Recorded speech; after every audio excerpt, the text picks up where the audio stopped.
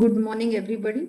As promised, this is the extra lecture on file handling that I promised to send to all of you. So, in this short lecture, we will be dealing with how to handle files in C programs, and this will allow you to read and write to files, and we'll also show a simple example. So, uh, let's read our very normal program that we are used to we are used to writing, which is just scanning something from the user and printing it to the standard output. So scanning it from the standard input and reading and printing it to the display or the standard output. This program is very familiar. In fact, towards the end, we are coming to the kind of the first program. But let's recall a few things that we want to talk about. So one thing is that we have said that this scanf does not allow us to take in arrays or character or strings which contain the space, right? So as soon as you print in the space, you will it will just take in whatever is there till the first space. So that was one small part. The second is you're always reading it from whatever the user is entering into the keyboard. So this is the familiar program, but we are noting two things about it. One, that this scanf was not allowing us to enter spaces. That was a small thing that we will resolve as a side effect, but more importantly, we are always reading from the user whatever the user inputs, rather than having it as something that as having something that we can read from the file. So this program, as we know, is going to read it from the keyboard and write it to the monitor, write it to the standard output, or you will see it on the monitor or your display. So in some sense, this is doing is or internally what is happening is this keyboard and monitor are viewed as resources, and these are actually used to interact with the user in terms of the input and the output. And files are a different way to interact with the user. That is, we can read from a file the input and write to the file an output with which we can communicate with the user. So what we want to do is first take this very simple program, make it read from a file and write to a file, and then take some small other examples. Okay, so let's first understand this program in a slightly different language. So before that, what I want to mention is that C does not provide any inbuilt functions for input output, but the standard library provides the library, in the standard library, we have been using this scanf and printf, which have been implemented, and these are very useful functions for us to communicate. And this input output is performed with what are called as streams, and streams, you may be aware already, is a sequence of characters. And for every C program, we have these three streams which are implicitly available to us. These are the standard input, standard output, and standard error. Without referring to them explicitly, we have been using them because these streams are open for us. These are available for us to use whenever we are executing a C program. So when scanf is reading, it is reading from a stream which is called the std in, and when printf is writing, it is going to write to this std out, which is again a stream, and these streams are opened for us already. So we are not doing any work in terms of opening these streams and getting handles to them and so on. But the question is, can we write or read from arbitrary streams? And that is the goal, which will allow us to interact with different files. So before we go to interacting with different files, let's rewrite this original program that we have on the first slide in a different language of streams. So for that, we are going to use a slightly different function that C provides us, which is an analog of the scanf function. So we are very well aware of the scanf function. The scanf function has the following prototype. It has the format specifier followed by the address of the variables, and there can be multiple variables that you can give into the scanf function, and we have seen several usages of this. So scanf is something that we know. So then analogous function to scanf is what is called as an fscanf, and this f comes for the file part of it. So the fscanf function has the following prototype. It has a stream pointer, and we'll say what a stream pointer is. It has the same format specifier %d, %f, %c, %s, and so on, and then the address of the variable. So the remaining part is very much similar to the this the scanf function. However, we also want a stream pointer. And what is this stream pointer? It is it is of the type file star. So what is this file star? This is also made available to you. You don't have to worry about it. You, now that we are learning structures in our class, we this is some structure that is defined for us. Why is the struct keyword not there? That can be omitted by doing something what is called as a type def, so that we are going to come to in our regular classes. So don't worry about that. But this is some type which is a user defined data type, but that is being defined for you. And what you are saying is this stream pointer is a pointer to a type called file, which has been defined for us. Just like we are defining user defined types, student, point, and rectangle, and so on.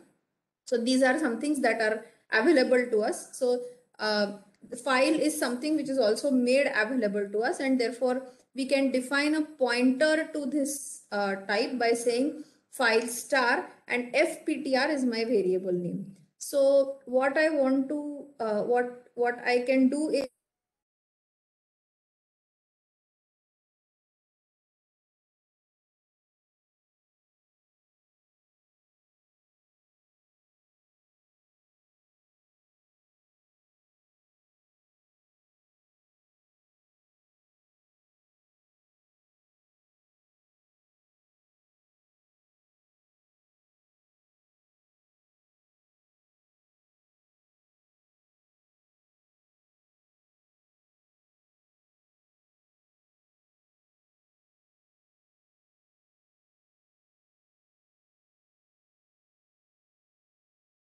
okay, sorry about this. There was some network issue at the end. So, okay. So, before we give this to fscanf, that file pointer or that fptr should be pointing to the appropriate stream if we are using some file. However, in case of the standard input is always available for us, and therefore it is open for us. So this std in is a special pointer to a file which is the standard input, and that is available for us. So when we use this fscanf, we can use it with the standard input. So what we will do is we'll slightly modify our original program to have the same thing. That is, there is a character buffer of size 100, and this is a character array, as we are aware. But instead of saying scanf % buffer, what I'm doing is I'm using fscanf with the appropriate stream, which is std in, and then I am saying the same thing that I had said earlier. So instead of scanf, I am using fscanf, and therefore now it is going to read it from the standard input, but I'm explicitly saying that I am reading from the standard input. So you may expect that with a similar analog, you are going to replace printf, and that is what exactly we are going to do. We are going to replace printf with an fprintf, which will again have it replaced with will have a third argument, which will be a stream pointer. So the function analogous to scanf is going, printf is going to be fprintf, and it is going to print to a particular stream. And this again, as we said, that the standard output is available for us for writing. So the printf was implicitly using the standard output. The fprintf is explicitly using the standard output by saying that I mean, we can use the standard output explicitly by saying fprintf. You can also use other streams, but for the moment we are just modifying the simple program. So what we are doing is we are taking the we are having that buffer, we are reading something from the standard input into this buffer. This part of percentage buffer is very clear to you, and we have introduced this new thing which is stream pointer. Now what you would have done with printf, what we have done earlier is saying printf percentage buffer. Instead of that, we are explicitly saying print it to the standard output, and then using two different functions which are fscanf and fprintf.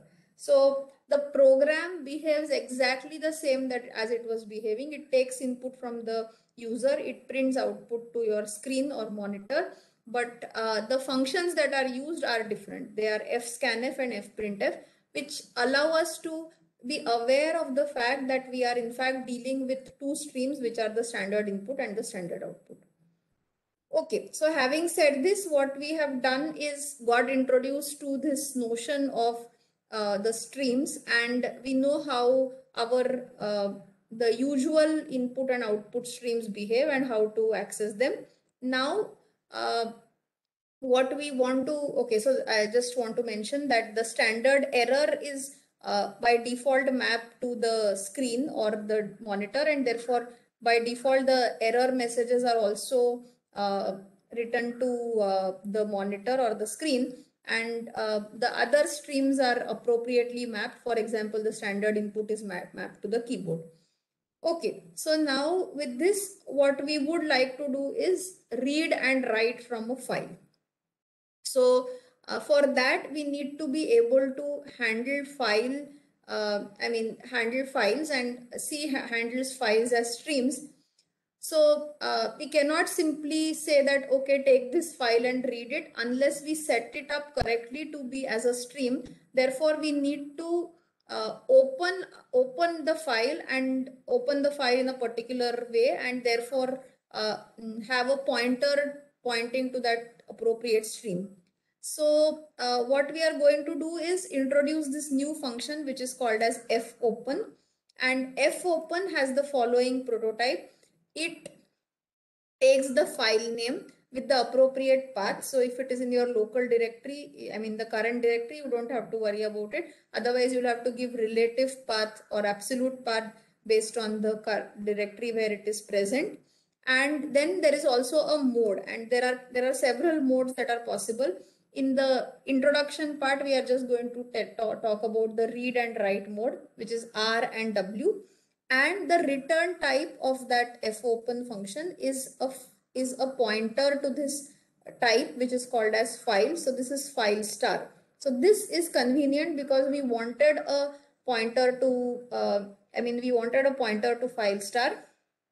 So the usage of this is going to be fopen my data file dot text. Let's assume that my data file dot text is something that is available, and then you are saying that this is opened in read mode, which says that you are not going to be able to write it, but you are going to be able to read from it. Now this returns a pointer, and this is what we will call it as our stream from which we will be able to read and write. So let us see the usage of this with fopen and fprintf. So let's say that we are interested in reading something from this file, which is myfile.txt. So we will open this file, which is this myfile.txt, and we are opening it in read mode. And note that we are assigning the return value to what we have called as fin. Fin is a variable of type file star which we have defined, and of course we have this buffer which we have conveniently taken. And note that the file opening may not go through because it may be the case that you have given the wrong file name, it doesn't find the file to be opened, in which case fin may be set to null, or it will be in fact null. So therefore it is the caller's responsibility to check that in fact fin is not equal to null. So if fin is equal to null, then you don't want to proceed. So therefore you are not going to read it. And in this way you are just going to quit this program if fin happens to be null. If it does not happen to be null, note that because we here we should have had int main, so that it allows you to return something. So if you return from here, then you are not going to execute these lines.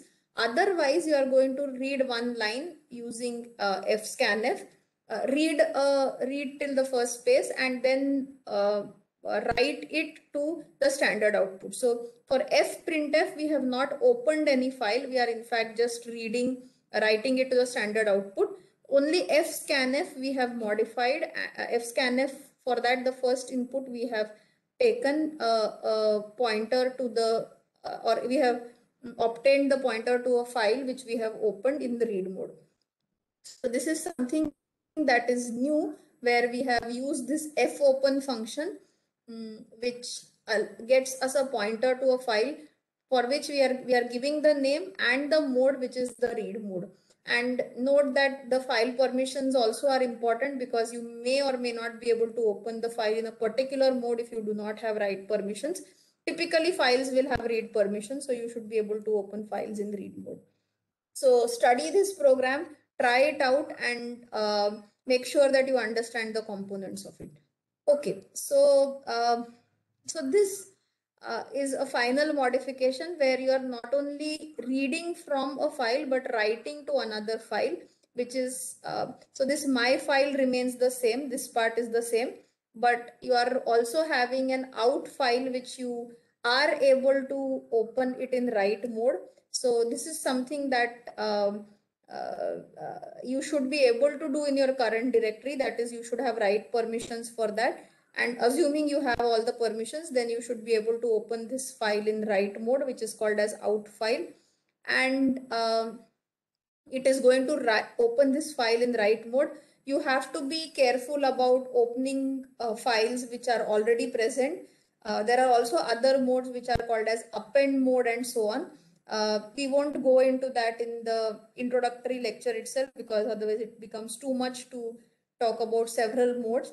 But then instead of writing to std out that we were doing earlier, we are now writing it to f out, and this will take whatever you have read into this box, write it into this f out, in this file, which is outfile.txt, and you can check this out, that after this, if you open the outfile.txt using some editor, you should be able to see whatever was the word or something that you had written into the my file.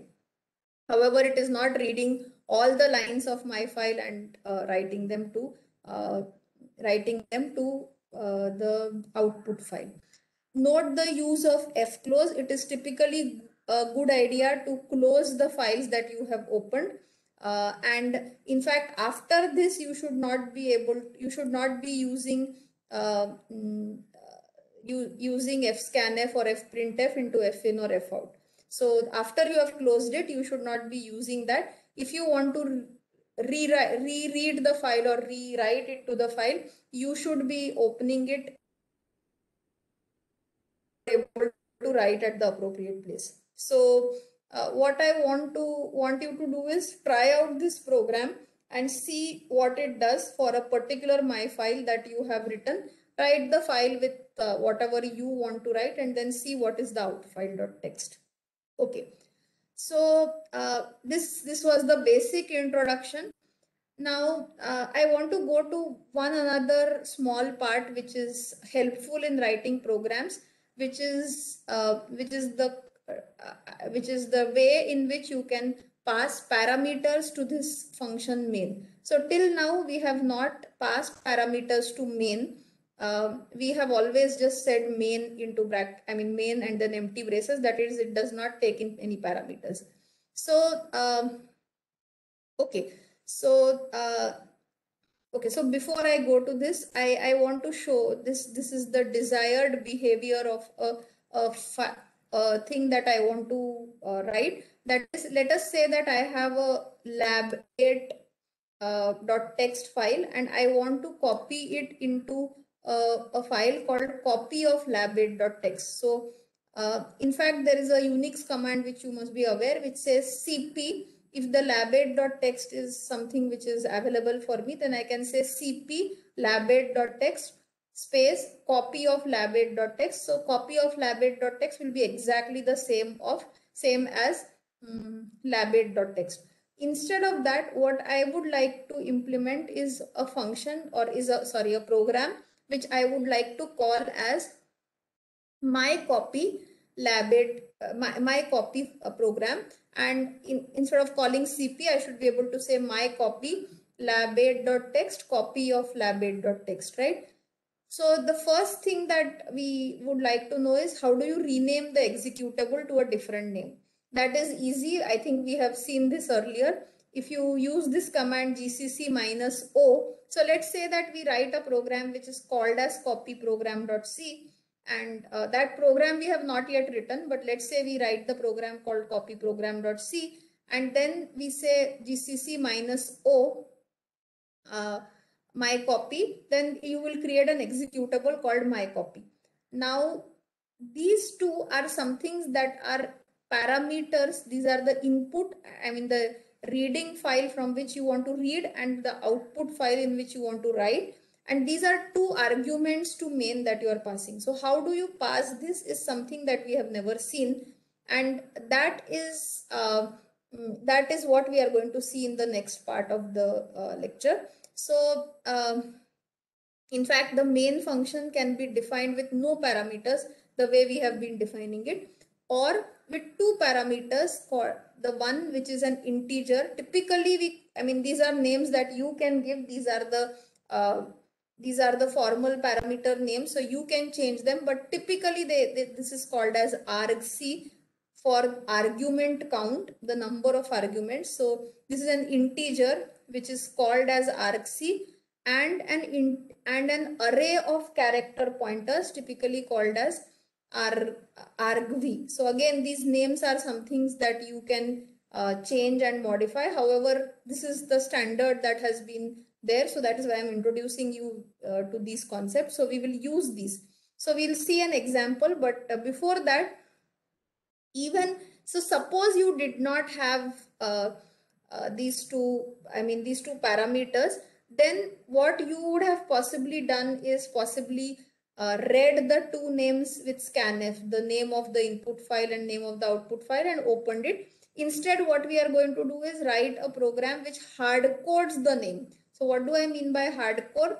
Hard codes, it just puts these names explicitly.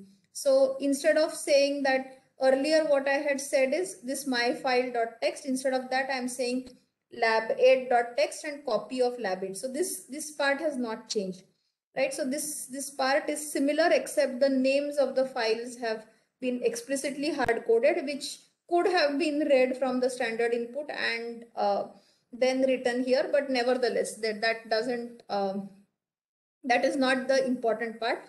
Now you are going to also check whether the streams that you have been returned are indeed valid streams, that they are not null.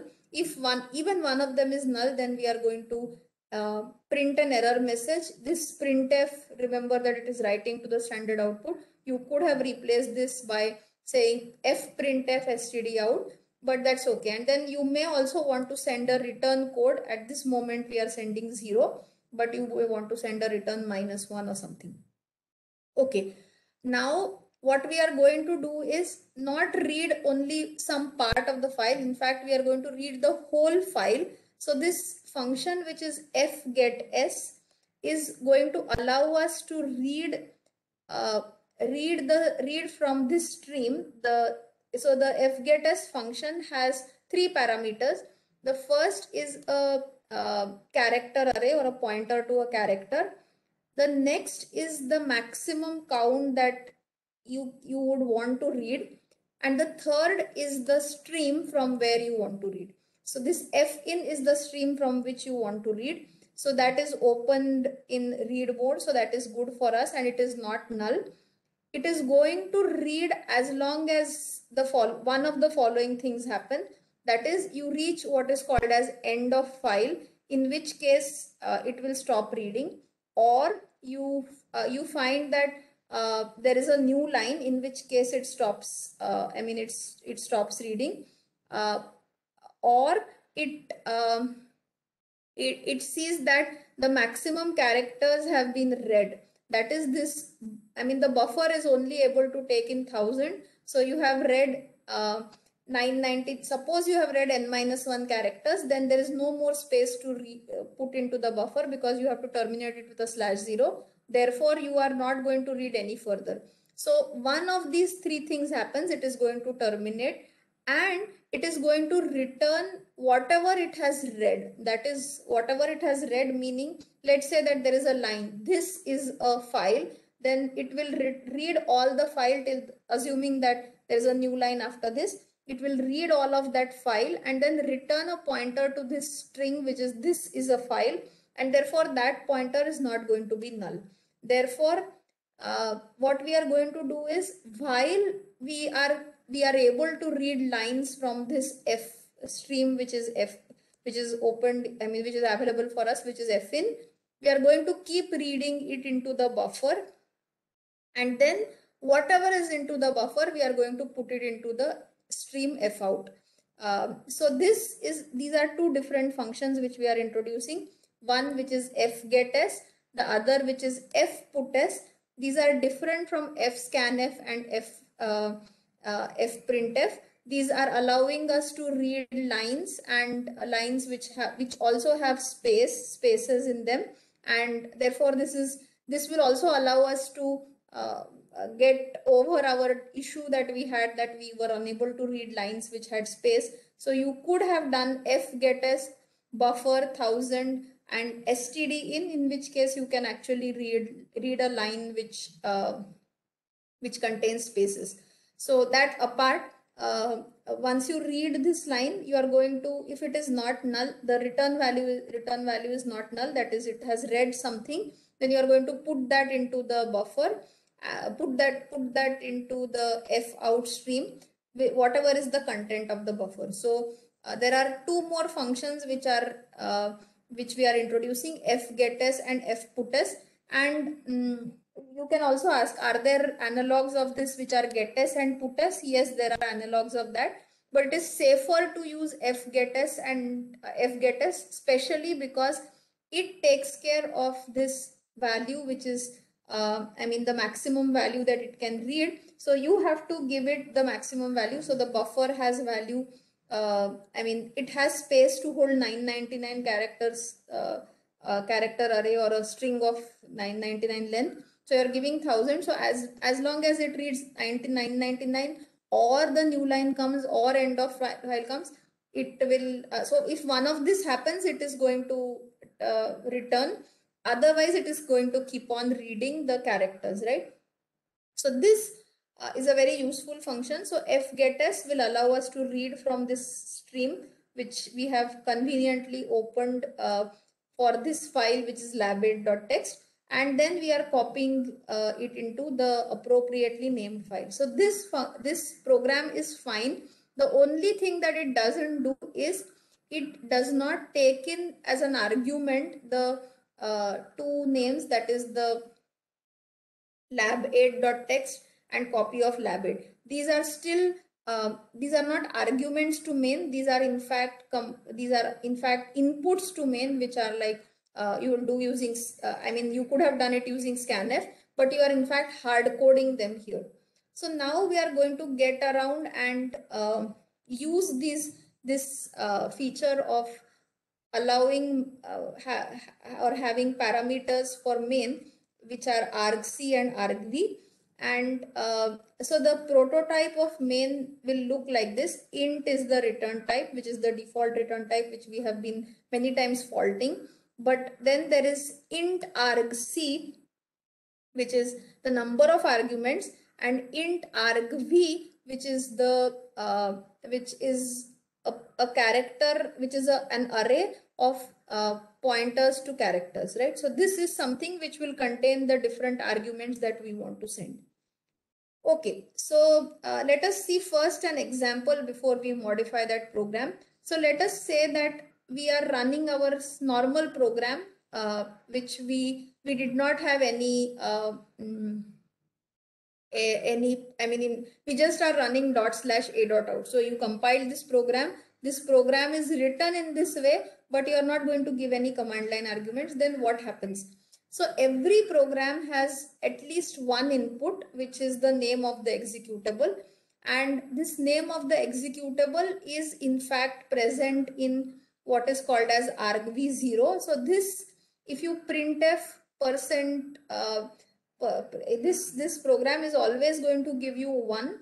I mean, even if you do not send any arguments. So just write this program, compile it, and say /a.out, and we will get this. So maybe just in the interest of everybody, I will just do it on repl.it. I do not have anybody to tell me whether it is in fact sharing my screen, but I am hoping that it does share my screen.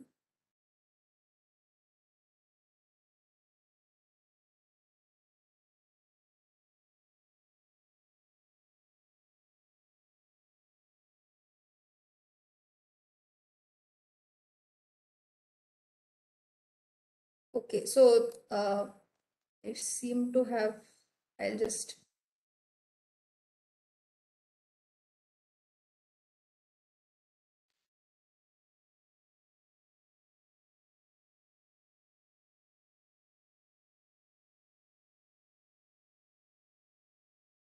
yeah.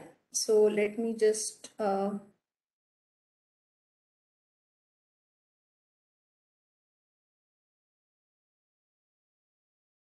go to this class 3 and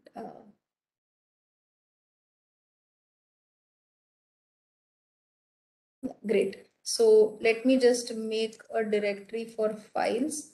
And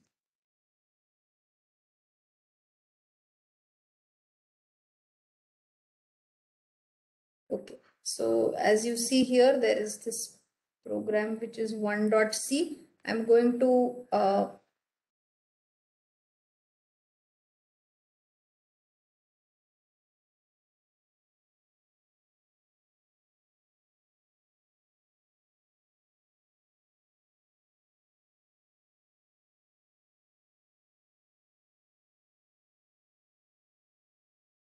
okay, so for some reason this is extremely slow. So let me see if this Vim opens.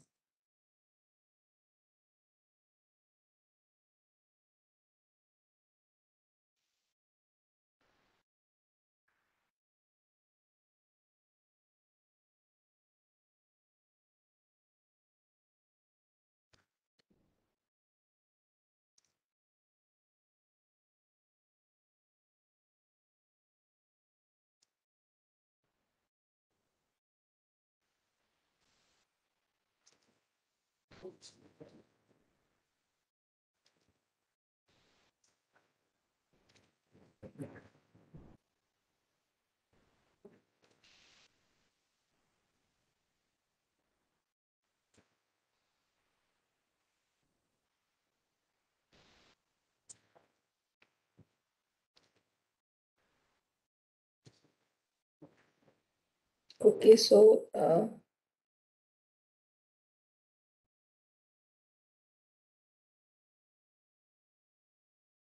yeah, so somehow it is, yeah, okay, great. So it has allowed me finally to, yeah, okay. The system is extremely slow. The network is extremely slow. So %d.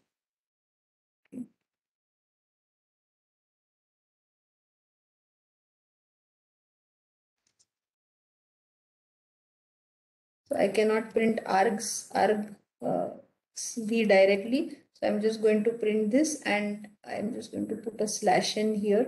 So I hope it does compile.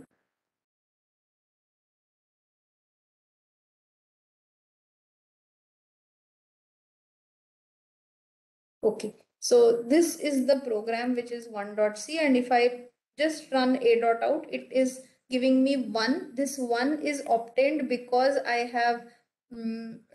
always have at least one parameter to main, which is this the name of the executable of the program.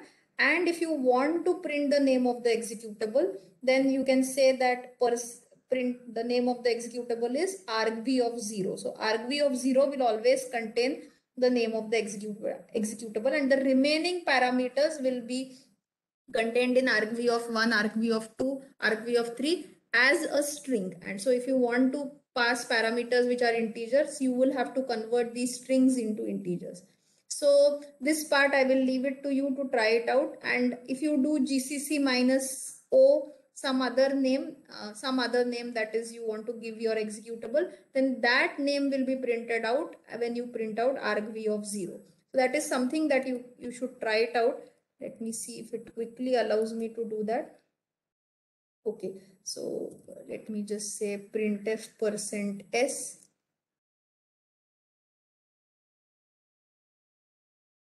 argv of 0, and let us do this first without any change. So it should print out two things. One is the number of arguments. The second is the name of the argument. And let's say if I change this to gcc minus o my exec, this is the name of my executable, 1.c, which is the name of the program. Then if I run /a.out, oh sorry, so I should not run a.out, I should run my exec, and it will print out that the name of the executable is indeed my exec. So this is something that you can try it out. Okay, good. So having said that, how many arguments can you pass to main? In fact, you can pass as many arguments as you like.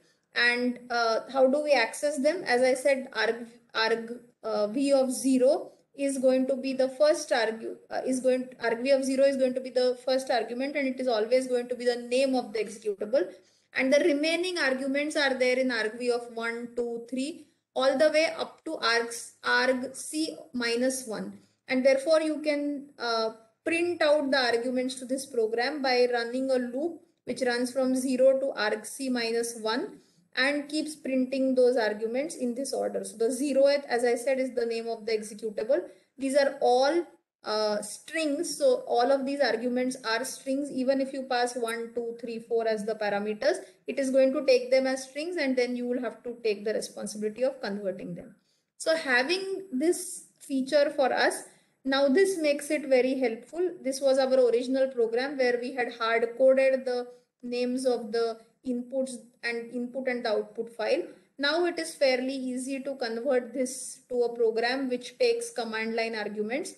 Now we have the same program where we have the file pointers, which are fin and fout, which are pointers to the type file. And then we are checking, because it has to have two parameters. Therefore argc has to be equal to 3, because the first parameter or the 0th index into argv is going to be the name. Then the first is going to be the input file, and the second is going to be the output file. So if argc is less than 3, in fact you should say if it is not equal to 3, then you should print out this error message, which is usage my copy source file and destination file. You will see such messages at different Unix commands that you have. This is a typical way of writing error messages. Usage is this, so please modify and use it in the correct way. And then fin, fopen, instead of having the lab8.text, we are in fact going to have the argv of 1, which is a character, which is a string or a character array.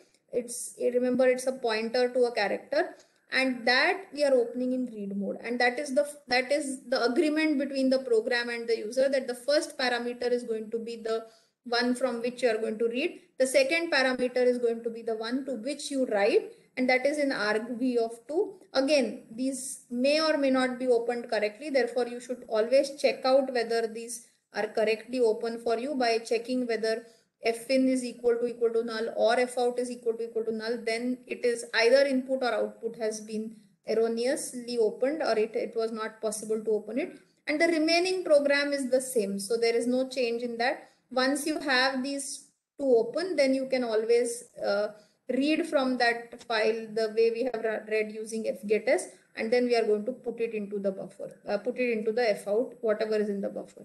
Finally, we are going to close both the streams, that is fin and fout. Sorry, that part is gone. But this is a program which almost gives you the kind of simulation of the command, which is cp file name to another file name, which allows you to copy one file into another. This is a Unix command. So we have written a C program which simulates the Unix command, which is cp. And of course, you can try to simulate a command, let's say string cat, or not string cat, sorry, cat command, which allows you to cat the file content. So let me just show you what we have simulated. So let's say that this file, which is cat1.c, cat is a command which says, show me the contents of the file on the terminal. If I do cp1.c to 2.c, then the same contents of 1.c are going to be copied to 2.c. That you should be aware. Nobody uses command line parameters, command line interface now, but it's a very, very efficient and quick interface rather than clicking around things. And so this same content has been copied into 2.c, but this we are using the Unix command, which is cp. If you write this program, my copy, the way I have written it here, then and call it my copy, then you will have the same interface, that is my copy 1.c to 3.c will do the same task that cp does for you.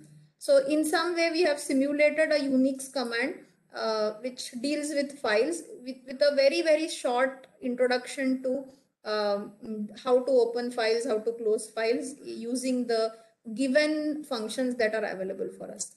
So to summarize, the learnings in this lecture are that the C treats input outputs via, or deals with input output via these streams. And there are 3 streams which are available for any C program: the standard input, standard output, and the standard error. And we can open other files for reading and writing using the fopen command. We have explored it to a very, very limited extent, which is with the read and the write modes. There are several other modes which, if you are interested, you can look it up. The fgetS and fputS functions are some things which are useful, which allow us to read and write the stream line by line. And very importantly, we have seen that the main function can have arguments, and these can be very helpful for us to pass arguments to the main and not take them using the scanf. This can be files that can be given or any other arguments, but these are taken as strings, and then it is your responsibility to convert them if you need as integers or whatever you want them to be. Okay, so with this, I'll stop this discussion on files. If you have any questions, we will take it up during our live class.